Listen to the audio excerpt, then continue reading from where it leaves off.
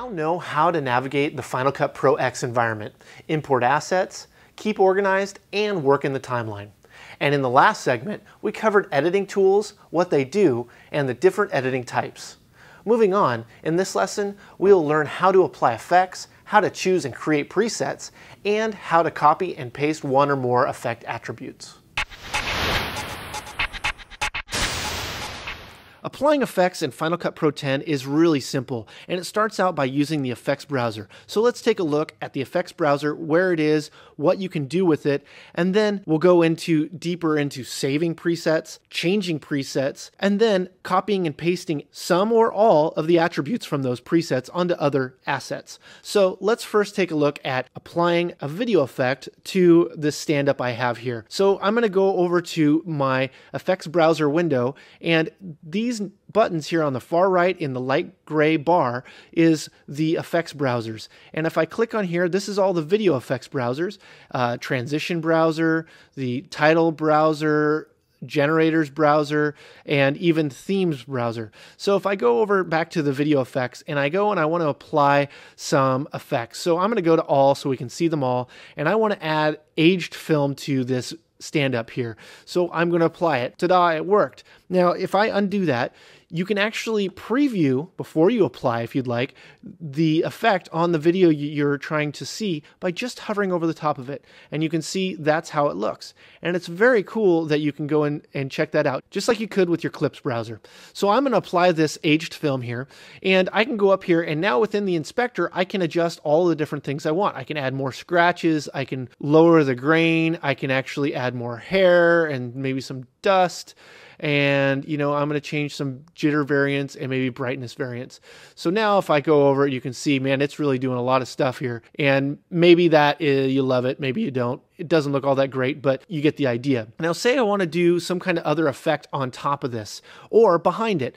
Now, the idea is that whatever the newest effect you add on actually goes below the last effect you added. So the first effect, the effect that's on top within the inspector, is the primary or the very first effect. It's the effect priority. So, and it goes from the top to the bottom. I'm going to now add a color look. So I'm going to go here and I'm going to go colorize, and I'm going to add this to my video here.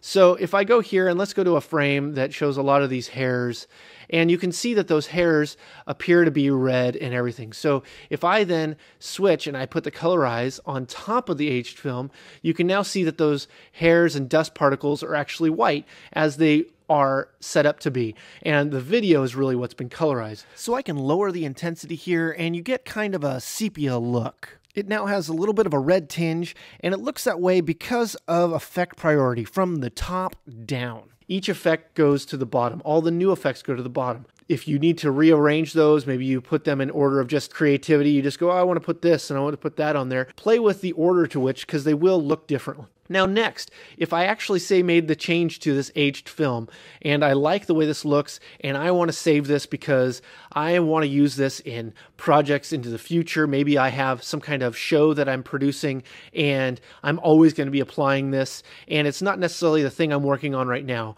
So if I want to save this as a preset, I can go up to File, Save Video Effects Preset, and there it is. Now I can title it, so I can say crazy aged film, and I could say save. Now, if I had put any keyframes associated with this, so maybe there's a timing where I'm talking about an old-timey film look and I want it to come on over time, I could have those keyframes on there. Now, if I wanted to maintain the timing of those keyframes, I could choose Maintain Keyframe Timing. Or if I wanted to augment or change with the application of whatever I'm putting it on, I can have it stretched to fit, so then it would actually change if I required it to. Now, I'm not going to save this because I don't really think it looks all that great, and quite frankly, I don't need to. So I'm going to go cancel. The next part of applying effects is you might want to apply those effects to multiple assets or different parts of your timeline. Now, you can do that by, just going and applying those effects again, or you can do something that's going to save you a little time, which is copy and paste onto other assets. So I have these colorize and age film, and I want to maybe that's going to be the theme of whatever I'm editing, and I'm going to go, and what I want to do is Command C will copy it, and if I go over to my other video here, I can go up to here to edit and paste attributes, or Command Option V. And what it's going to do is it's going to bring up this window here.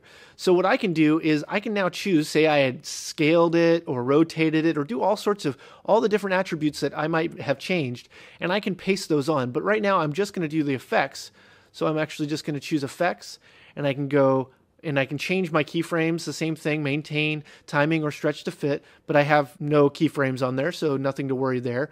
And I can go paste. And there it is. Now, I could have done that by just copying and pasting, but if I had, say, a really complex group of effects and scaling and lots of other changes, I can apply those, and it's really strong to be able to pick and choose what you want to apply, as well as it makes it exactly the same. And that's been applying effects. Up next, we're going to teach you all about transitions.